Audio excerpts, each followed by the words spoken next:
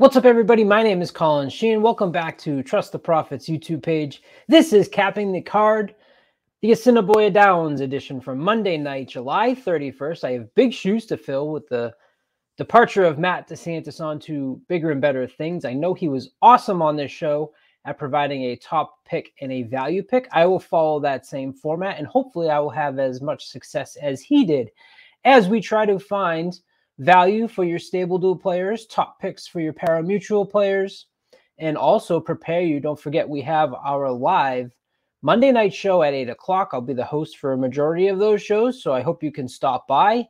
But first, let's do Capping the Card for Monday, July 31st. Today's video is brought to you by Assiniboia Downs Gaming and Event Center. Be sure to tune into this channel live Mondays at 8 p.m. Eastern for Monday Night Lights, hosted by Trust the Profits.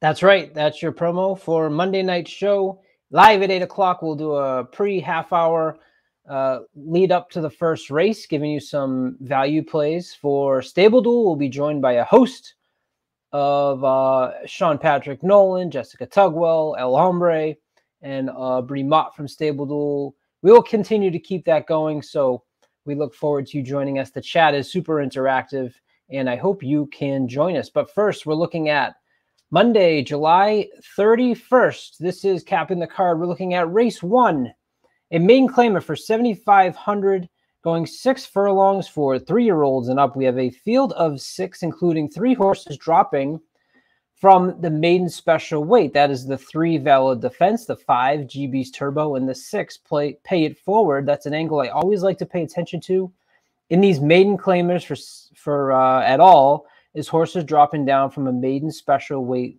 level, obviously considered one of the biggest drops in horse racing. Only the 4 has been close to winning, but he's tried this level for a while. And so there's a little bit of that theory of, does the 4 like to win? 0 for 10 so far, and is close, or is he out there just kind of running along with his buddies? Has some early speed, has displayed early speed up at Assiniboia Downs, both last year and this year. This horse has strictly run at Assiniboia Downs and has finished second 4 times. Now, this horse, number 4, Ama's Star, is 7-5 on the morning line. And for me, that's a tough price to pay if you're a StableDuel player for someone that just doesn't like to get there. And I don't see that huge turn of anything changing that's going to make it any different. Has tried the maiden claimer 7,500 ranks now for the last 4 races. Does have 3 seconds. One of those was by a neck. One of those was by a head. Maybe you can take something out of that. Certainly running better than they were last year. The other horse dropping down is the 6 Pay It Forward, who's only raced 1 time. That was July 17th, finishing 6th, but it was 19 lengths behind the first place winner on that day. I've landed on the 3 Valid Defense, and I know I'm supposed to pick a top pick and a value play, but in a field of 6, I feel like my top pick is a pretty good value at 6-1.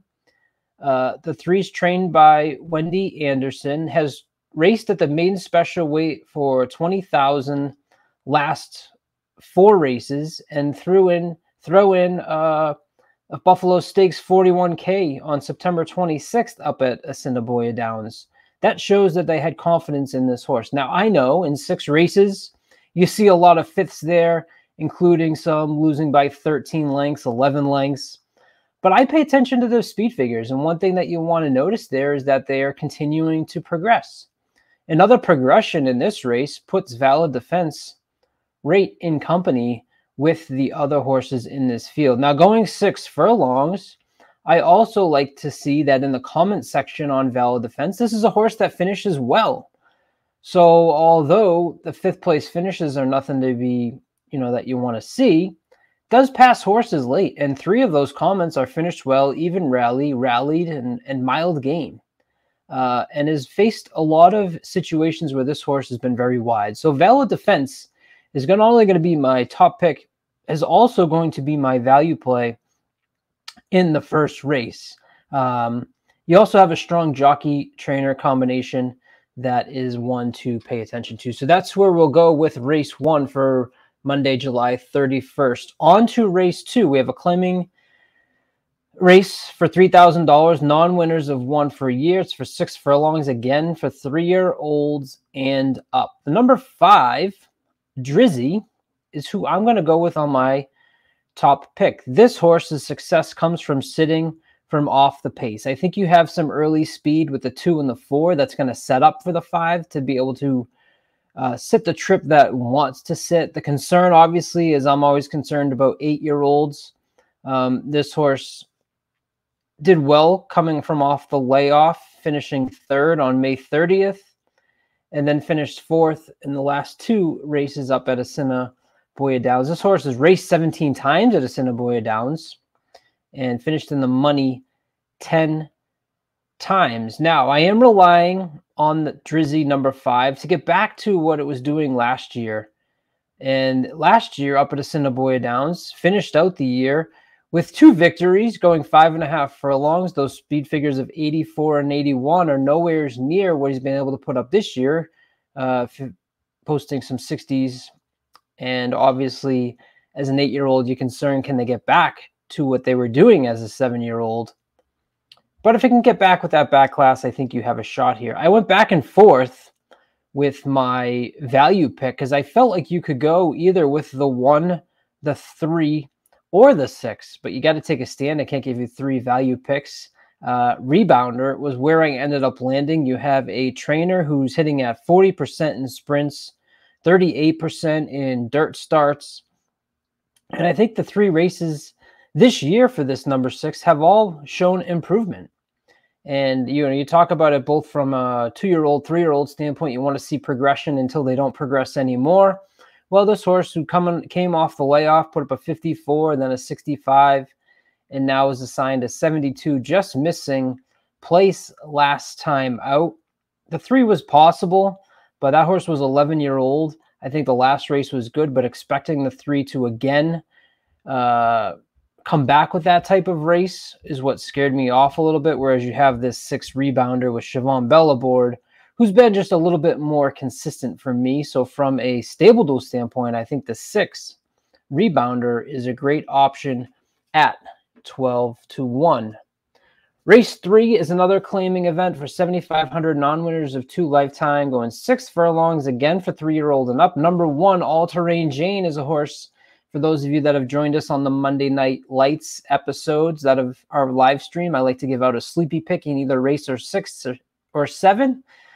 We just like to have a little fun when you've been live for 3 hours, and I try to look at the horses in the paddock and decide who looks a little sleepy late at night. All Terrain Jane was the first horse that I picked as a sleepy time pick, which is supposed to be a fade, who actually came in to win, and that was that event on June 26th. So All Terrain Jane forever in the infamy of our Monday night live show. So going 6 furlongs here, you have a field of 7. My top pick ended up being number 3, Sugar Daddy Jack. And what I like to do here is take a little look at the times that the horses have completed 6 furlongs in. Sugar Daddy Jack completed it in 1, 13, and 3. And over most of these horses, aside from 5, Shotgun 1, who ends up being my value pick, I think that time is going to be very competitive if, of course, they can repeat that. I also like the fact that this horse has only tried this level of non-winners of 2 lifetime last out. You have horses here that have been trying that level for a while, such as the 2 Living Sky. Tried 18 lifetime races, only 1 victory. The last 8 have been at this level and hasn't been able to get the job done. So at 3-1, that certainly gave me pause for concern. But I like the fact that they've shown confidence in the number 3, Sugar Daddy Jack, in the races that the horse has been entered for. Starting off with the maiden special weights at 20K, tried that level 3 times before dropping down to the maiden claimer for 7,500. Then they stepped them up to a $40,000 restricted race, came back last out in that claiming race and only lost by a length, and was able to sit off the pace and duel on the outside. So the 2 Sugar Daddy Jack is where I'm going to go for my Value pick, I like the number 5 shotgun 1 with the Mario Bino aboard, who's been hitting at 20% for trainer Jared Brown, who's hitting at 22%. My graphic there is wrong. The trainer is Jared Brown on shotgun 1. I like the progression in speed figure. And you're taking a little bit of a shot here on a horse that broke his maiden last time out in the maiden claimer on July 17th, was actually in some trouble bumping out of the break, but was very game on the outside. And I'm hoping that if Jared Brown has this horse in good order, he's going to come back. And a repeat of that last effort probably is enough to get it done here for race 3. I think that this horse has really been able to close well. And that is where my value pick is going to be number 5, shotgun 1 for race 3. We flip it over to race 4. Yet again, another claiming race for $5,500 for going 7 furlongs for 3-year-olds and up. The second and third race on number 6, Captive Kitten, were good drops back down to $5,500. This horse is 8 years old. So what I mean by that is last year, this horse, this year, this horse's second and third races off the layoff were very good. Tried the claiming 7,500 level, finished 6th, 8 lengths behind with Whitehall aboard. They drop him back down to 5,500. And my concern was that an 8-year-old who showed some pretty strong figures, second and third off the layoff, is maybe not going to be able to repeat that 5th off the layoff. So we'll skip on Captive Kitten. And number 2 hasn't gotten back to what is done last year, and that's House Limit. This horse is 6-5 with Chow aboard, trained by Elton Dickey. House Limit. Last year's races would very easily make this horse playable at 6-5 for me. However, this year, in the optional claiming level of 15,000 and 10,000, there's just been too much inconsistency, finishing 13 lengths behind, finishing 5th last out. You have 3 horses, 1, 2, and 3, who have all been racing at that optional claimer, either $10,000 or $15,000 level. I'm going to decide to go with number 1, Looking High, as my top pick. Takes a little bit of a cutback. Obviously, we've talked about what House Limit did last year.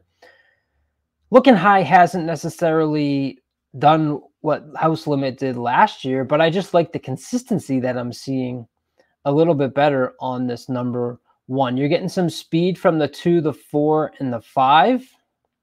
And with the 1 being consistent and also being able to run late, I think the 1 is going to be passing a lot of these tired horses. And I think that it's a good play for StableDuel. Number 5 is going to be my value play. And I think you could have gone a few different places here for your value play. I was very interested in the number 4, Silver Maker. This was an $800,000 purchase, who last 2 races were very competitive. Actually 2 victories. Last out was a 6-length victory at the claiming 3,000, then claiming 4,000 level. They step him up to the claiming 5,000 level. Here, you're just hoping that a horse that is 3 for 6 at the distance can either repeat or take another step forward. I'm going to go with the 5, Heimelstein, with Cumberbatch aboard, trained by Shelley Brown. I'm hoping that the 4 victories at 7 furlongs, which is a tricky distance, gives this horse an edge. Also, this horse won at 24-1 last year, going wire to wire. Now, there's a little bit of a concern for me here that this horse absolutely needs the lead to be able to be successful as far as getting to the winner's circle. But I don't know that there's any world beaters in here. The 2's obviously going to go. I think the 5, if it runs its race, is going to have a shot as a value play here at 12-1 for race 4. This is for Monday, July 31st at Assiniboia Downs. We go to race 5. We have an optional claimer for 10,000, 5.5 furlongs for 3-year-olds and up. I decided to go with the 2, Kate's Princess, as my top pick. And we're going to do a little of that game where you got to draw a line through some of the poor performances on Kate's Princess. And that's how I got to her as my top pick. This horse has raced 17 times at Assiniboia Downs with 7 victories, 4 seconds, and a third.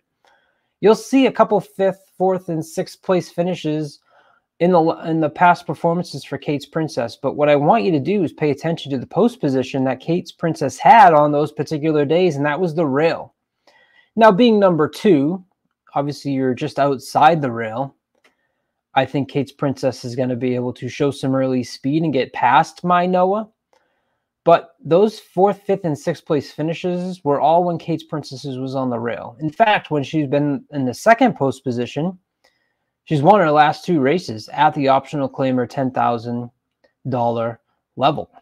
So I think if you draw your line through those rail past performances, you have a horse here that's just been absolutely consistent. And that's what I am intrigued by number 2. The number 4 is 0 for 3 on the dirt and running on the synthetic. So I was able to toss hand carve. Number 5 in the deep. 4th and 5th off the layoff last year were the best.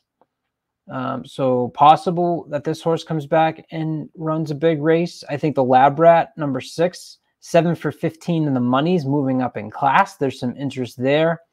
Delavecchio, your 8-5 morning line favorite, is a horse for the course at Assiniboia Downs, 29 times running over the surface with 8 victories in 6 seconds, and shows some early speed. Can't fault you if you go there as well. You have a very competitive race here. But for my value pick, I'm going inside with the number 1, My Noah. This horse has raced 3 times this year at Assiniboia Downs after being moved up from Oak Lawn, being previously trained by Robertino Diodoro. Mike Taphorn is now your trainer with Badri aboard. Connections that you certainly want to pay attention to up at Assiniboia Downs. And the last 3 races have been very competitive. June 21st running an allowance level where got to the lead and ended up wearing down the rival on the outside. Then went up to the optional claimer 10,000 for the last 2 races. Actually last out, finished second to that previously mentioned horse Delavecchio. And finished well last time, going 6 furlongs on July 17th. All 3 of those speed figures, by a Brisnet standpoint, were in the 80s. So you get consistency, and you get a horse that has shown some ability. So the 1, My Noah, will be my value play for race number 5. Race 6, claiming 5,000 non-winners of 2 lifetime, going 6 furlongs. For 3-year-olds and up, you have a field of 8 with your favorite 9-5 Hasta La Vista Honey, a great name, being ridden by Antonia Whitehall, trained by Jerry Gore.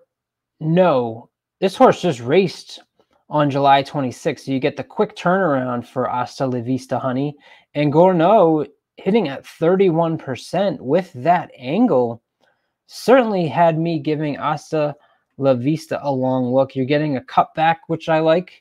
Has shown early speed at both a mile and 7 furlongs. So cutting back to 6 furlongs is probably going to be advantageous for this horse, who has tried this distance 4 times, though, and has only finished in the money 2 times with 2/3. You have 3 horses that are dropping down from the allowance level. It's not only Hasta La Vista Baby or Hasta La Vista Honey, easy to say. It's also the 5 and the 6, Love Hours and Sunspot. And I decided to go with the 5, Love Hours, as my top pick, as one of those horses dropping down from the allowance level to the claiming level. I went with Love Hours because of the consistency. Now, sure, you can say that that consistency was at maiden claiming level, which it was, which maybe is something you want to give pause to. However, I see continually improving speed figures. And I also, it's important to mention that Love Ours actually won 2 races at the maiden claiming level. Now, sure, was placed 5th through disqualification 3 back, but won that race by 6 furlongs and then came back and wheeled it back with another victory by 5 lengths on June 20th. They stepped him up to the allowance level, finished 5th, 8 lengths behind, but in the stretch was in 2nd place and was only 4 lengths behind. And I think in this field, which to me, you know, aside from the ones dropping down, the number 7, you have a low percentage trainer and jockey. And the number 4 Miami Souvenirs, I'm just going to wait for that horse to beat me. I was high on her first time out here up at Assiniboia Downs when she was off at, I think she was like 16-1 morning line, went off at 10 or 11-1. That's the race where she lost to Diane's Wish. Hasn't shown much aside from a couple third places, and I'm going to let Miami Souvenirs beat me. Love Ours is where I go for my top pick. It is a big step up, but like I said, that second place in the stretch, only 4 lengths back in the last race, is what gives me the okay to give this horse the nod. Where's my value play? That's going to be number 3, Guaranteed Delivery.